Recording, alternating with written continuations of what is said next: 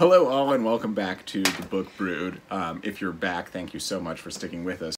This is our January wrap-up, soon to be followed by our February wrap-up because it's almost the end of February. So I think I have 5 books, you have 4. I have 4, so you I start. will go ahead and lead, and I will start with Kurt Vonnegut's The Sirens of Titan. This is the 3rd book by Kurt Vonnegut on that list, and this is by far the most, so it's like a satirical bazaar. That's a better way to put it. Satirical bazaar, in that this rich man decides to make the main character this pawn in his game, where he's going to make him the most abhorred character in human history. And just the adventure that this character goes on through this entire process of being a puppet through this whole thing. And if you've read Vonnegut before, especially Cat's Cradle, then you understand the satirical nature that he can take with his story writing. But anyway, it was better than I expected. So one that kind of unsung that I've noticed of Kurt Vonnegut. I don't hear many people talking about Sirens of Titan. So I don't think I've ever heard of it. It is before, you. Yeah, so very, very entertaining through the read. The first book I read in January was Waiting for Eden by Elliot Ackerman. And this book, oh my gosh, it was this tiny little thing. It was probably less than 200 pages. But it was so intense. Definitely. I think I'm remembering you reading this now. Definitely not a story that everyone's gonna like, but I really enjoyed the emotional impact that this had. So this was about a Marine who was injured in the line of duty. His best friend was killed, and the best friend is narrating the story as like a ghost or a spirit or an angel or something like that. And you're seeing the main character, Eden, and he was so badly injured that he had to have like all of his limbs amputated. He can't see, he can't speak, he can't hear. He has brain damage, so he's very confused. And he has been in this still technically alive, but just cannot function without life support. I remember this one now. It broke my heart. It's been years. Telling me about it. He's been in the hospital for years. And then his wife is there with him every day. And they're, so they briefly touch on the topic of assisted suicide. It's a theme that a lot of the medical professionals keep hinting at with the wife, saying he's never going to get better. But the wife just can't let go. And it's so heart-wrenching because you get some chapters narrated from the best friend as the ghost. You get some chapters narrated by Eden himself, and he's so confused and he's in so much pain. And then you get to see his wife Mary's point of view, and it was just, oh my god. It was intense. Yeah. Yeah. Sounds like a rough ride. But a good kind. It was a deep emotional, it pulled the feels out, you know? All right. So the next thing I read in January was Bird Box by Josh Malerman. You might not have heard of this book, but Netflix recently came out with a movie adaptation of this. Heidi read this a long time ago when we were very active on BookTube, and she loved it and recommended it to me immediately. And I just put it off and put it off and put it off, but I am so glad that I read it. And she loves dust jackets and had actually never seen what this book looks like naked, and I read Dust Jacket books naked because it just feels better in my hands. But it's a beautiful book. Anyway, it was a very suspenseful, intense story. That is the best way I can describe the strengths of that book, of this book here. So it is, of course, it is about Mallory, and it is in a world where there are creatures that if you see them, you are either going to kill yourself, kill other people, then kill yourself, or if you're already crazy, you're going to try and make other people see these creatures. It is, in just discussion with my friends, the tension of this book is what is the key to what makes it satisfying if you like that kind of thing. Some of my friends did not enjoy this story because what did it tell you? What did it resolve by the end of it? And I'm like, well, you have to take into account the setting that the story is taking place in. Yeah. And it boiled down to, my defense of this was, it is about the tension. If you love tension in a story, it is a great story to suck you in. Yeah, and just keep you just there. Yeah. Until the end, even with a broken timeline. No. What I liked about it, and what I would argue against people who say what's the point or whatever, is that it was a novel first. And you are reading it on the page, and it's a book and a story about people who are blindfolded, who cannot see. So the story is being told through their other senses, right? Yes. Yes. Many books rely so heavily on visual descriptions. And so I think it must have been a big challenge to the author to write a story that did not rely on that. And I think that was really cool. And obviously going to a different medium, right, to a movie that is a visual thing, right, it completely changes everything. I very much enjoyed it. I'm glad I read it.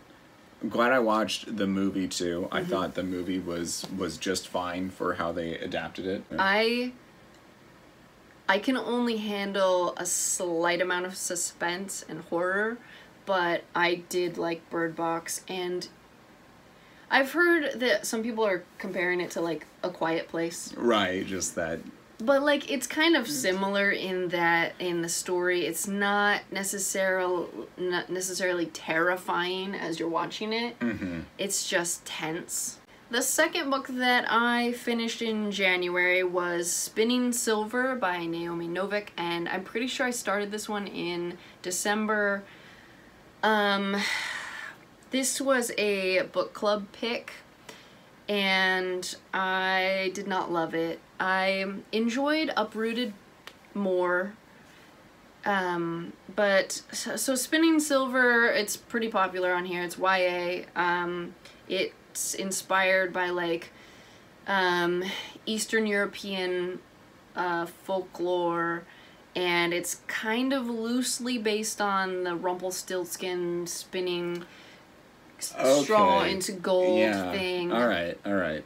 But Naomi Novik completely turned that whole, story on its ear or whatever, and it's a story about a girl named Miriam who is the daughter of a moneylender, and her father's a horrible moneylender, but she takes over the business, and she is so good at it that she's able to turn other people's money, like little pennies and small, money into gold. Like, she is able to, she's such a good businesswoman, right, that she brags about, I can turn silver into gold. It seems like it's magic.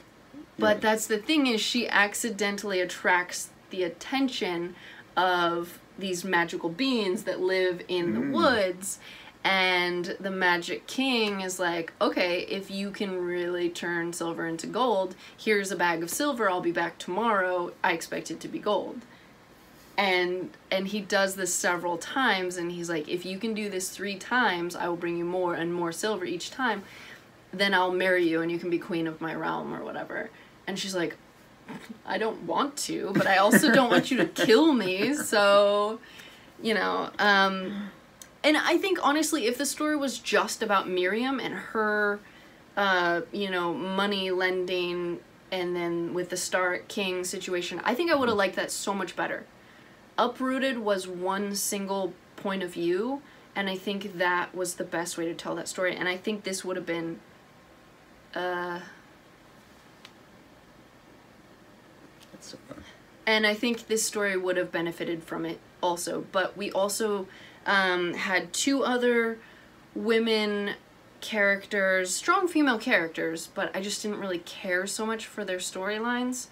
And then you got these random chapters thrown in there told by, like, there's one by a little boy that just felt weird and just disconnected from the main storyline. Yeah, not necessary at all. I thought it was too long and too many points of view. I was honestly kind of bored most of the time.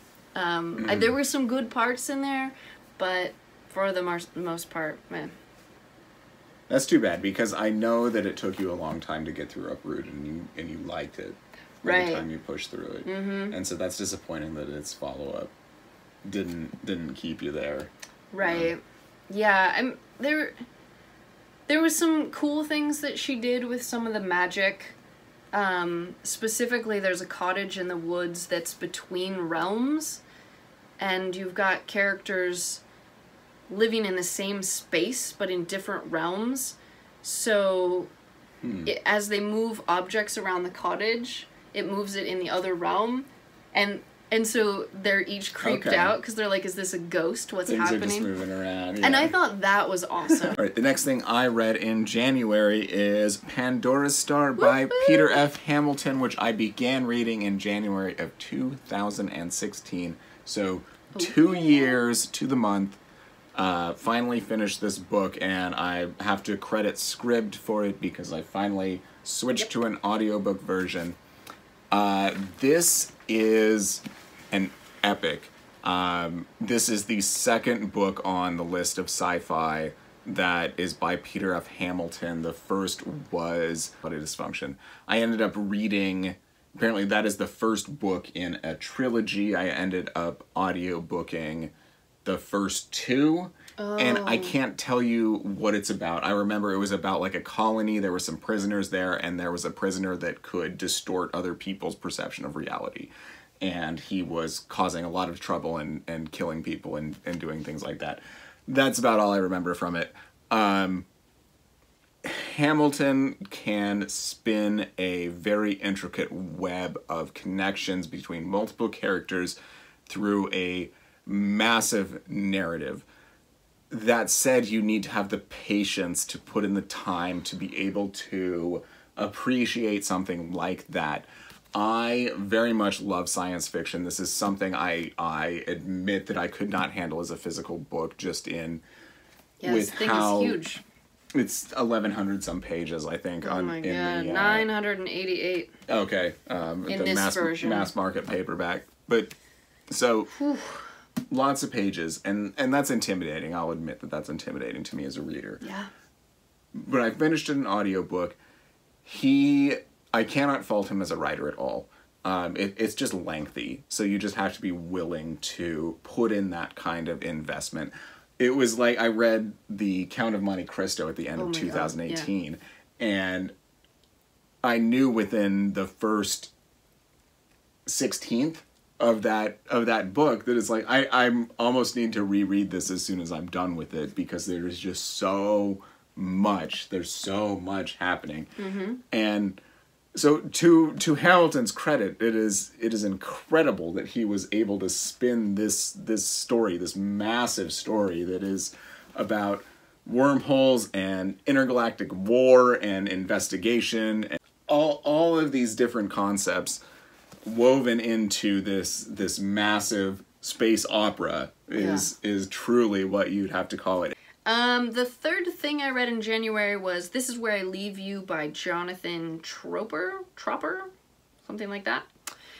And this was a family drama type story, book about feelings and working through your feelings and emotional healing, but told in such a humorous sort of way. So this is a story about Judd Foxman, and his life has completely gone to shit. He found out his wife is cheating on him with his boss, so his marriage has fallen apart, he's lost his job, he's living in a crappy little apartment, and he just feels so bad for himself. And then all of a sudden he finds out his father died, and his father's dying wish was that his whole family sit Shiva for 7 days. And he doesn't hang out or talk to his family very much at all, and so this is a huge thing, being under one roof with the whole family for 7 days. But it's a whole story about, you know, everyone comes together and everyone's like fronting like their life is not that bad, and then all of it comes out, and then they all kind of work through their issues together, and they're stronger for it at the end, you know. Just that natural progression of spending that much time with people is like 7 days almost is like kind of a breaking point of being real with people. Yeah. But I think the main thing that I loved about this story, because I really did enjoy it, I thought it was really good. It hit me in the feels, but I think the best thing about it was that theme of, you know, oftentimes life doesn't go the way you want it to, and sometimes you realize that your life just sucks, and that happens so often to so many people, and that just because you're a grown-up doesn't mean like your life is altogether, you know, perfect or whatever. Like, what is a grown-up, right? Like, right, yeah. That you feel altogether in control of things. Exactly. Yeah. Like, yeah. I enjoyed that part, and so, yeah. How did the movie stand up? I think the movie did really well. I loved the casting, and I think it translated really well. The next thing I read in January is Never Let Me Go by Kazuo Ishiguro. This was a challenge book. Why did you want me to read this? I have to ask before I get into this. Okay, this book was one that I did not like to read, but it stuck with me. And I kept thinking about it and thinking about it and thinking about it and just mulling it over. And as I like digested and marinated in it for a few weeks, I realized that I was really glad I read it. And I got a lot out of it, even though I didn't like the actual reading it.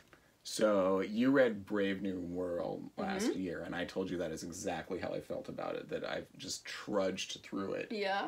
And I was glad I finished it, but on thinking about it, I liked it much more than actually reading through it. But you loved Brave New World. Oh, yeah.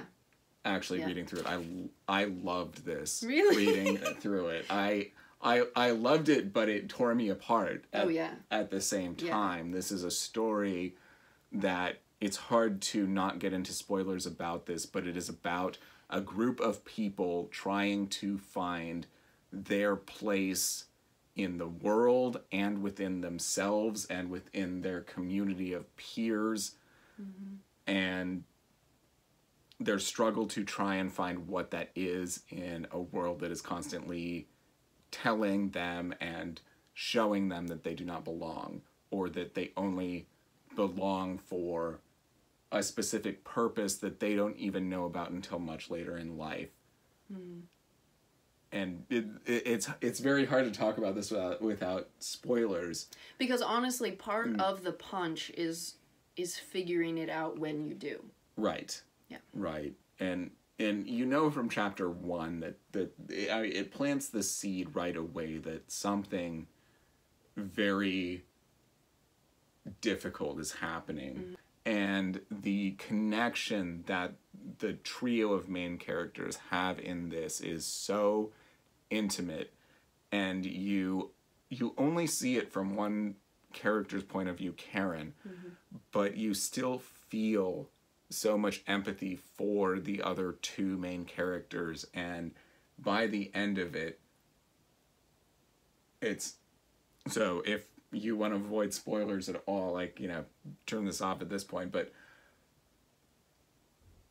you just feel so much loss. You feel so empty for just everything that happened in this book. And yes, very, very much pulls on the heartstrings, and there's just, but very touching too to read through. So yeah, Never Let Me Go, definitely. Thank you. Thank you for giving that one to me as a challenge. Good. I'm glad. That's so weird, though, that you loved the reading of it, but you hated Brave New... I mean, it makes sense. We don't have the similar tastes in books, but that's cool. Yeah, we started off the year with some hard hitters. But the last book that I read in January was the complete opposite of the hard hitters, the heart-wrenchings. Okay, so I read The Lightning Struck Heart by T.J. Klune, and okay, this, not for everyone. Definitely not for everyone.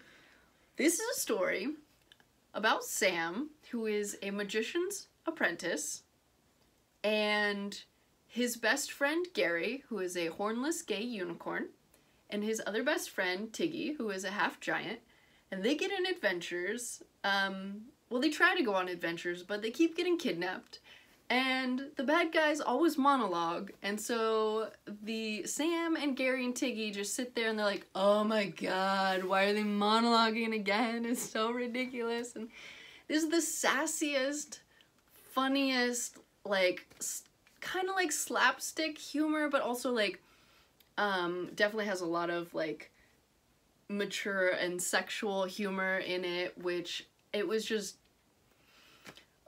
I loved it. I thought this was so funny. Basically the storyline is the prince gets kidnapped by a dragon, and Sam and Knight Delicious Face, which is not his name, but that's what the trio calls him, they all have to go on this adventure to go save the prince, and, you know, shenanigans happens, and it was hilarious. But there was a deeper theme running through it of like found family and turning stereotypes on their heads, you know, just because the main character Sam, he's like this tiny little like twink, you know, basically. He's like the most powerful magician ever, like anyone's ever seen. He's like this sassy, like really gay, like flamboyant, but he's so powerful. And anyway, so the whole thing is about like breaking stereotypes and friendship and found family, and I loved it, and it was amazing. You played that preview, the Audible preview or whatever for it, and I feel like it just like stereotypes a type of humor that I enjoy probably too much because it's a stereotype, but just the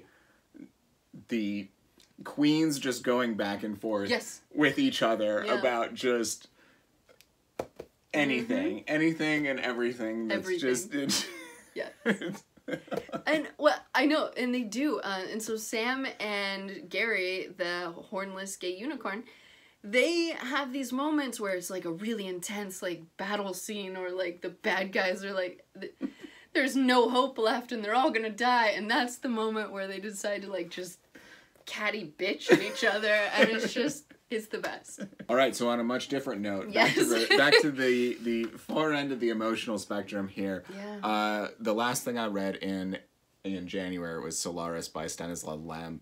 This is Stanislaw Lem's second of his two novels on the top 100 sci-fi list. And this is an actual novel as opposed to the short stories, which was the Siberiad, which I had mixed feelings on. But this was a deep thought story about a mysterious planet where there is intelligent life, but it is in the form of this ocean that's on this planet, and the scientists that go there to study it are very inconclusive about what they find when they come back from the Solaris station, if they do come back. And when our main character here arrives at the station, he finds out that the people that come to Solaris station have what they call as guests. And that is essentially this life form on Solaris, this ocean, pulling memories from their minds of people that they were very closely connected to and recreating them in a physical form. And so our main character, his wife is brought to, is a guest, is his guest on Solaris station. And as the story progresses, you find out that she had actually killed herself. And so this story touches so much on our memories of the people that were close to us and how we feel like we affected them and what they truly would be like if they were purely what our perception of that person was and nothing else. Because this life form has nothing but the memories of the people there to make these guests. And it's just it's a very, very touching and introspective story on our connections to one another as humans. Wow. A very great book. The way you described that kind of reminded me of the last of the Rama books when, I don't know if this is a spoiler or not, but basically when the aliens give a couple of the characters, like, what was the main character? Or the one with Nicole? Yeah. Okay, so her daughter gets a clone or like a replica of Right. That's right. They made a replica of Nicole, and she saw her daughter connecting. Well, her daughter had lived with this replica or this clone or whatever for so long. That's right. Her and they her had daughter inside had jokes. actually been separated for Oh yes, yeah. And so it was like it was based off of the model of her, right? It was like they had all of her brain scans and all of her, but it wasn't her. But it was this life outside of her, which actually brought me back to something I wanted to touch on. I actually, in 2018, read the Southern Reach trilogy by Jeff Vandermeer, and I could tell the amount of inspiration that he took from this book, or at least that I'm guessing that he took from this book, because he was going for that effect of ambiguous mystery that makes you really ponder just your existence as a being in the universe. And so I feel like there were a lot of flaws with Jeff Vandermeer's Annihilation, universe, but like this is it done right. Yeah. I feel like, I mean, it was worth reading Annihilate. I'm not trying to put down that series. I enjoyed Annihilation, but I was not satisfied with the trilogy as a whole. But interesting. Awesome. I've heard a couple of people talking about that one recently. And I was actually impressed that you saw one of the bigger booktubers that read this in 2018. Yeah. And just as booktube overall in general, this is not something that's generally up their alley, but it was on their list of best things they read in 2018, and I was that just tickled me on the inside. But I think in the 1 year or year and a half that we've been gone, I think a lot of booktube is starting to branch out more. I think I've kind of noticed that too, and the little bit that I've still maintained. We're gonna start watching and interacting with the booktube community more, but yeah. I still watch all the time, but I use my private account, so yeah. Yeah. All right, so that was our January wrap up. I think this came in maybe 40 minutes or something like that. You'll probably get this by April. Yay. Yes. All right, bye. Thanks, guys. Everyone. Hopefully we'll have a lot more videos coming out on a regular basis. Take care.